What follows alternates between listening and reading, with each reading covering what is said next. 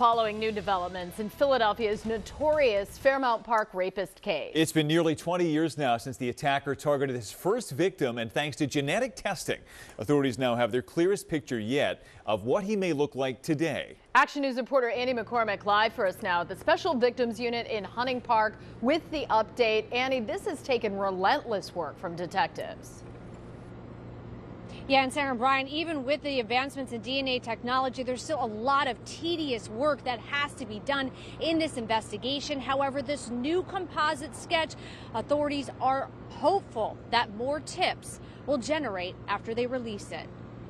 This new composite sketch shows what the Fairmount Park rapist could look like from ages 25 to 60. It's called DNA phenotyping and can predict what someone might look like, a technology used by Philadelphia police for the first time. It treats your DNA like a blueprint for what your physical appearance is.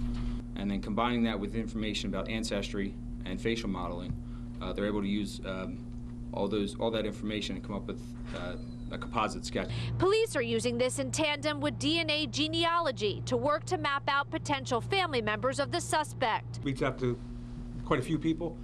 Some have been cooperative, some haven't been. We've swabbed 2 people and they're both in the area.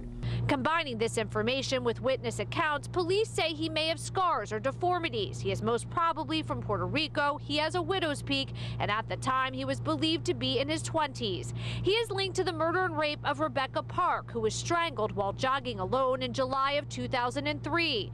The DNA from Park's case was linked to 2 other 2003 attacks, a rape and an attempted rape. Then the attacks stopped, only to begin again in 2007 when a woman was raped in Pennypack Park. In 2018, Philadelphia police turned to genealogy websites to try and solve a number of cold cases, with Rebecca Parks among them.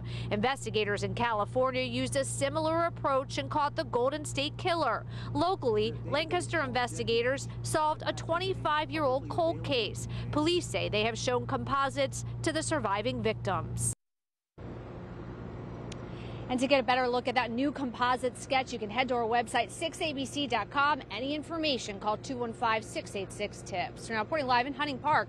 Annie McCormick, Channel 6 Action News. Hopefully one day they'll get this solved. Thank you, Annie.